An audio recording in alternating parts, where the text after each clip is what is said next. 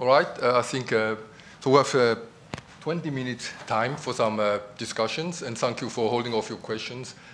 And I think we just start with free and broad questions, and then we see how it develops. So Bill, you want to start? So I guess a question for Dr. Carlson. Is the concept of constrained resources, is that valid for the concept of the immune system being able to search the space for all possible pathogens, or is that... So the constraint in that case is really a homeostatic constraint that would have to do with either sort of biochemical resources or limitations in the size of the cell population. So what's happening is you're sort of constantly producing naive cells from the bone marrow. They go through a sorting process that in principle is removing, giving self versus non-self recognition. And those new naive cells are competing with memory cells that are already in the population. Sure. So there's a constraint in terms of number of cells or we would explode. And that's what's applying here. Yeah, it's a case of potentially, though, that constraint is so huge compared with what it needs to do to do it that it's not really a constraint. I mean, is that a valid... I mean, I would say it's not necessarily a constraint that's important on short time scales. Okay. So, but on the time scales of the organism, it's probably important. Right? Okay. Our ability to react to sort of new diseases, is something that changes over time. And I think it's something that comes in late or it comes in when you have to fend off many different threats all at the same time. Thank you. Actually, I have a follow-up question that's kind of related. I was wondering if you looked with your models at any of the influenza or kind of SARS type things. So this would be a single infection where you have a catastrophic collapse because the immune system overreacts and they think that there's the cyclic upregulation of immune system. Have you, I know that that's been looked at, but I didn't know if it had been modeled in the way that you're looking. So in something like, okay, so why is the flu sometimes as bad as it is? Is that what Yeah, flu and SARS. So it looks like sometimes the virus gets actually cleared sometimes by the immune system, but the immune system is so overreacting that it builds on itself until that actually causes the pathology. Yeah, we haven't looked specifically at that case, but some of the cases that have to do with either if you can have non-reactive chronic infections that remain in the body and mess up some of the kinds of things that you would have with naive cell production, so that it thinks something related to the original infection is actually a part of self, and that can cause a problem. Or, I mean, there's just a whole bunch of dynamics, which what you're talking about has more to do with sort of these mechanisms, homeostasis, and recognition in the system. We haven't looked specifically at that one, but I'd be very interested in talking to you about it more. Chris? This is a question for Dr. Gore. So I think that you really showed beautifully the fold bifurcation behavior of the yeast, but the parameter that was being perturbed in the system was dilution. So that's basically perturbing a number of different parameters all at the same time, and that the cells are experiencing a lot of different things differently because of that dilution. So I guess my question is, do you know of ways that the critical parameters that are causing the bifurcation in the first place can be elucidated, or is it worth elucidating which parameters should be perturbed in upstream of these bifurcations? I don't know. Yeah, so what I would say is that the dilution may be the simplest perturbation that you could imagine, but we've been able to measure the bifurcation, whether we increase the dilution rate, the dilution amount, or we decrease the sugar concentration, or we increase the salt concentration. We get fold bifurcations in all those cases. And I think that's pointing to the kind of robustness of the phenomenon of it being a fold bifurcation. And that can happen whether you're turning one parameter in the system or two or three. And I think I would say that's a feature rather than a bug, although different people may view it differently. Thanks. Just one other comment.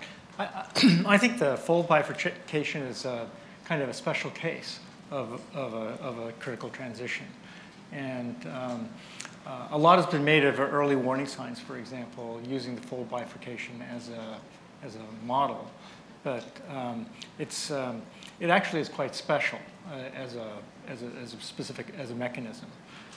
And I think that there is a much more general way to understand this that's independent of the structure of a model, in that as you approach anything that's unstable, the return times go larger, right? So it's 1 over the real part of the eigenvalue. And if that happens, right, then you get an increased autocorrelation, and if that happens, you get increased variance. So. Yeah, I guess I wouldn't, it's hard to know what we mean by special in these cases. I would say there are many situations that seem to be fold bifurcations. I mean, of course, a transcritical bifurcation also is a 0 eigenvalue bifurcation, and then it also displays the same things. But I feel like mathematicians have classified all possible kinds of transitions, and I guess some of I'm not as convinced that some of those show up in as many different systems as the fold bifurcation. But this people have to go out and make measurements to see, right? It was interesting. There was a meeting in Madrid about 3 weeks ago. It was the ASLA meeting, in fact, and there was a session devoted to early warning signs. And quite a lot of investment has gone into trying to detect early warning signs and the utility of them for looking at lake transitions, for example. Yeah. And what was interesting was that it was a very mixed bag, that the message that came out. So these are real systems, not like simple experiments that you do in a chemostat. But it was on the order of like 30% early warning signs actually occurred, and most of the time they were not able to detect them. But still, the fact that they even got 30%. Yeah, no, right. I think the 30% is a vast overestimate because it's totally biased based on publications and so forth. Yeah, but I guess my suspicion is that, well, a lot of times in these situations, it's not even a tipping point necessarily. I think people don't know what's going on. And even in the cases that they are, a major failure mode is just measurements rather than, I guess I feel like the field has spent an awful lot of time thinking about kind of really baroque ways in which these things can fail, but I think that there's the sort of stupid way, which is that it's hard to make measurements of sufficiently high quality that we can see these things. One thing I would say about that, my thing is not on, is it? Or is it? Is it? Okay. So you just have a louder voice than I do. Okay, so there are definitely systems that we've come across where you don't really have strong early warnings, but once something happens, the biggest thing is the cascading through multiple systems. So I mean, earthquakes, for example. And part of that is people are very interested in physical mechanisms for triggering cascading failures through multiple, networks of networks or remote triggering or things like that. But it isn't, our insights in terms of predictability are not necessarily coming from the way in which you're seeing activity prior to some event, because there may be strength issues, there may be nucleation issues, there may be stabilization issues, depending on what you're talking about. But once something fails, it has the ability to cascade through other parts of connected networks. No. Next question, please. Tom Skalak from the Paul Allen Foundation here in Seattle. I wonder, this is really for all of you, could you address the critical importance of the choice of boundaries when choosing a model to describe a system, and any behavior of a system, including its stable state or its approach to a tipping point or a collapse? And I was really struck, George, in your opening talk, you talked about engineered systems. I have my can of Coke here because it's an engineered aluminum can. But eventually it'll corrode, which is a highly nonlinear, complex process. It'll be well described by a manifold and other types of behaviors that we talked about today. So my point is, almost any system, you have to make some choices about boundaries. And it often is not talked about explicitly, but I think it's really a critical problem in certainly modeling omics in biosystems, but also ecosystems or engineered or other designed futures on the planet. So boundaries, how you choose them. Yeah, so I think it's a really good question. And I would let the data choose the boundaries. So this is the very empirical approach. So we're basically limited by what we can observe. And so I would basically let our observations decide what the boundaries of the system are. The observations indicate, you know, I've been able to observe something for 3 decades, and it says this thing is about 7-dimensional, and then that's how you determine the boundary, as opposed to writing down a set of equations, and which are really just your hypotheses about how the system works, and then sort of a priori deciding on the boundaries, or maybe making some set of measurements that's particular to that set of equations even, is still, you're still bound to your initial assumptions that those equations are even legitimate. So that's my answer, which is kind of, you know, maybe not the one you wanted to hear. So my answer is that I think this just speaks to the importance of multi-scale modeling and the fact that all these problems, whether they be physics problems or technological problems or biological problems, have multiple scales in space and time. Each one is rich dynamical behavior and, you know, well worth pursuing, you know, in its own right. But the important high impact work is going to be things that find ways to connect scales and also connect, you know, data-driven observations with testable hypotheses in the laboratory and kind of go back and forth. So the ability for people that are working with these different scales to really interact and communicate with each other is important in every kind of problem that I can think of now that people are, you know, interested in, whether it be climate or whether it be forest fires or whether it be neuroscience or immune system. We all, you know, need to be able to think across scales and how information from one scale, which information from what, you know, at a given scale is important for understanding the next scale. And it's not necessarily an ensemble average. It may be, you know, the fracture mechanism, or it may be, you know, something else. But that's a critical part of science today. All right, maybe I'll just throw in that I think that there's a huge amount of value associated with phenomenological modeling approaches, in that we have to be able to understand how things connect across scales, but that doesn't necessarily mean that we need to know everything about the lower scale in order to make even quantitative predictive statements about this higher scale. Of course, some of the information transmits and some doesn't, you know, but I think we have to remember, like, you know, the ideal gas law has been very effective as a first order description, and then you can have phenomenological corrections to it, but you don't need to know what all 10 to the 20 molecules of gas are doing in order to say some really powerful things about the system. Yeah, totally. Couldn't agree with that more. All right, Joseph? Yeah. So it's very fascinating to hear so many wonderful talks. So George talked about how to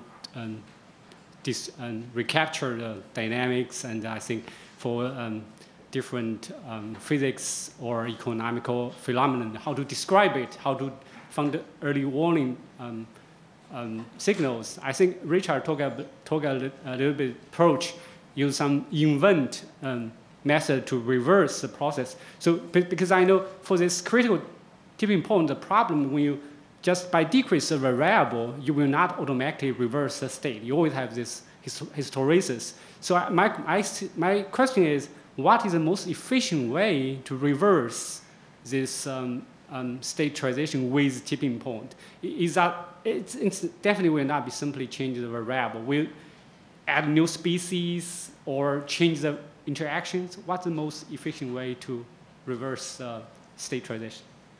When you mean to reverse, you mean to avoid reaching the transition? Because the Earth. Reversibility might be not an option. Yeah, like you want to serve the Earth, right? Yeah. What's the most efficient way?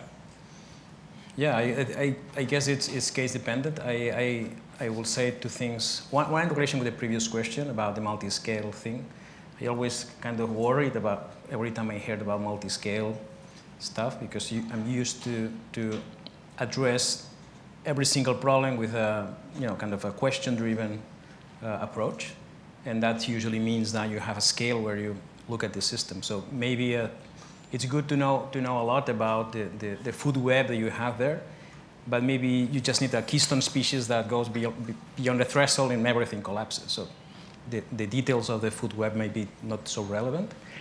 And in order to avoid the tipping point, I guess you have to apply two things. One is a knowledge of the system. So I think that is, even for theoreticians, it's important to really work with people that really knows the system.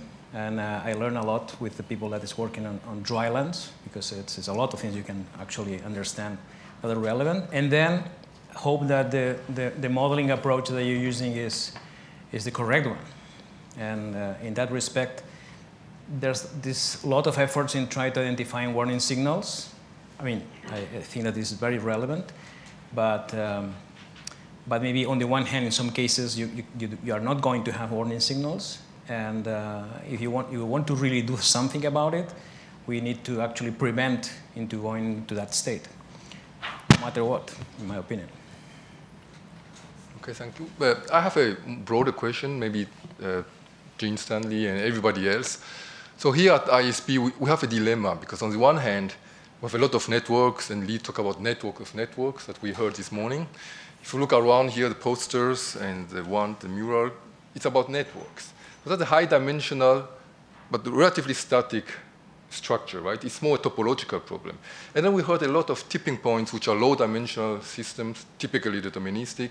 So how do we unite both? Because we are a complex network, a high-dimensional system, and we saw a glimmer of, in the future, in Joe's talk, about analyzing transcriptomes in the context of critical phase transition. So how do we unite these two domains? Network of networks, typically topological problem, and a dynamical system in state space. Why do we have to relate them? I don't, you know, it's, for me, network of networks is a statement about connectivity, which is very important. How things are connected is very, very important. Dynamical system is about, I guess, if they're connected, then what are the rules that govern the behavior? But they're connected. And the connectivity matters immensely, I think. We all know it does. We know, for example, in phase transitions that the dimension of the system is all important. One-dimensional system is totally different than two, and two is totally different than three, and three is totally different than four. And the only thing that differs is the bonds. We make a model, that's nothing else. Even the elementary excitations after about 2 dimensions are pretty much the same, except for factors. But so I can't speak too much on dynamic systems without saying bad things. Okay, then we switch to George. You want to say something on that? High-dimensional dynamical systems. Yeah. So that was a joke. I'm sorry. Yeah.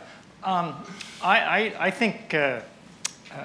Wanting to look at networks. And my early career was involved in sort of bringing formal topology into ecology, actually.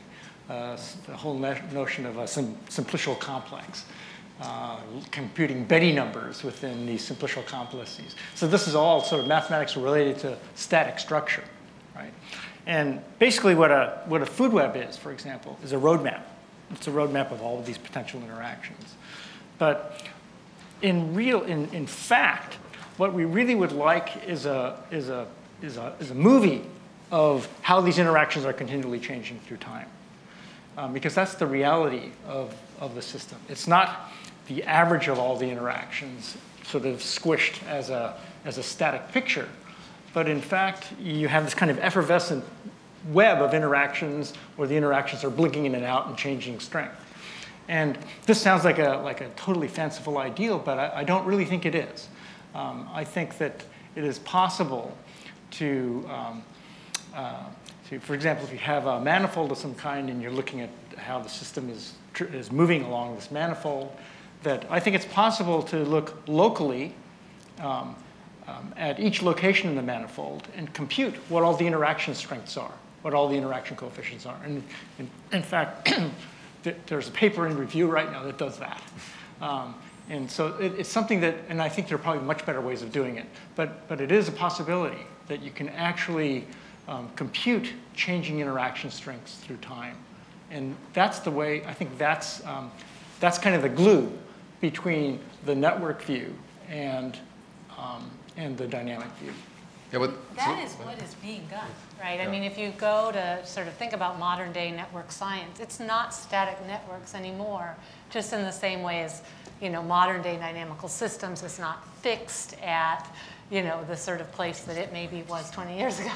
So I feel like a lot of work, I was excited about your work, the work that we're doing on neuroscience is all about trying to understand time-evolving networks and trying to look at structural networks that themselves are changing over time. So these are the scaffolding, whether it be the brain or transportation networks, and looking at functional networks that has to do with these, most often the measured quantities, the firings or the flow of traffic on these networks. So networks are not static. They really, I mean, you know, the historical applications of graph theory to large data sets were coming up with metrics for static connectivity or hierarchy or clustering coefficients. But these days, very much and very importantly, the approaches that are being made to many, many different kinds of networks, whether communication, all kinds of things, really takes this more dynamical approach. Yeah, but the, so the bifurcation parameter is still low dimensional. We still don't know how to deal with more than 2 bifurcation parameters. So there's still challenges ahead, I think. Yeah, I mean, it's just, many. But I really think it's easy to make too much of this. I mean, the yeast cells that we're working with, you know, they have 6,000 genes, and they're all expressing different amounts at different times. There could be heterogeneity. So it's a very high-dimensional system, but that doesn't mean that you need to, that it all enters in, right? You know, I think that in many cases, it comes down to a low dimensional representation in terms of the things that you actually care about. Yeah. Is there any more questions? Otherwise, yeah, please. I have a fairly simple question. I just sort of a response to Dr. Carlson saying that a lot of our systems have evolved to deal with tipping points. You know, basically, you know, evolution works on, you know, when forest fire happens, there are seeds that are, you know, basically fostered by that. So there's an implicit concern about the outcome of a tipping point, but in a lot of cases, the world evolves to that. So how do we manage, like basically we need to look at these dynamic systems and assume that maybe there's critical things we need to protect, but that we want actually to allow certain things to fail. So like, I don't know if that makes sense at all, but do you have a comment on like how common are tipping points in the natural world and how important they are for our systems to form and what we depend on? I mean, I think part of this is there's sort of 2 things. One is disturbance ecology, say, the fact that our ecosystems are not isolated objects, but have, you know, evolved in the presence of variability in the environment and fire and all kinds of disturbances. And after these disturbances, you see, you know, this proliferate, you know, increased diversity. You know, you see sort of new things happening, and it's part of a cycle. And then there's this other thing that at least what I think of as tipping points is sort of when something's driven away from a natural pattern, perhaps, you know, things that lead to true extinction. So I think that disturbance and recovery is natural and important, and perhaps, I don't know, in many cases it's the question of human intervention and taking something and causing change on a time scale that's very rapid compared to the evolutionary history of a system that is, you know, that's a concern. But yeah, you're right. There are sharp switches built into the dynamics of many systems. Thank you.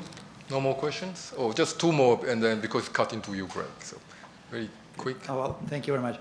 So I wonder if you can comment, do you see a contradiction between this worldview that was presented here of these nonlinear systems mostly evolving through transition between multiple states and, you know, probably having a property of multi-stability, and what is being done in what I would call the big data community, where you basically try to establish correlation, and I think the assumption there being that there is a single state of the system that corresponds to a set of variables, and, you know, having enough data and you know, computer power, we can discern that correlation. So do you think there is like inherent contradiction between these 2 worldviews, you know? So I don't think it has to be, but I think there are people that look at it that way. I do think that the hope in all of this, this set of people, I think, maybe I don't know if I speak for it, but I think is to identify mechanisms, that there's a component of sort of big data that isn't as focused on extracting situations when there is a simple thing, understanding what the underlying connectivity is that gives rise to large data. So I think large data is a driver for understanding systems, but it's not, algorithm development is an approach that's taken often, within computer science separate from, it isn't like let's find a simple model to describe it, but I do think that the understanding of mechanisms is really important, and that's how you can connect, hopefully, something that's happening in a large, complicated system with a tipping point or a bifurcation in a simpler model. Well, I guess my point was that the nonlinear system, like the ones that were described here today, they mostly depend on history because of this hysteresis and multi-stability, whereas most of the kind of big data projects, they do not take history into account. They assume more or less that, and for every set of variables in the multidimensional space that they handle it, there is a single state of the system, and you just need enough power, like a statistical power, to find that state. Yeah, I think that's a mistake myself. So it's basically that kind of approach, as you describe it, really is assuming that things are stable, right? That things are stable and stationary, nothing is changing. Look around you. Is that true? So, I rest my case. Okay, I think, I'm sorry, we need to stop here and take a break. And then we'll continue with the session on medicine at 2:40 sharp. Thank you. And let's thank the speakers again this morning.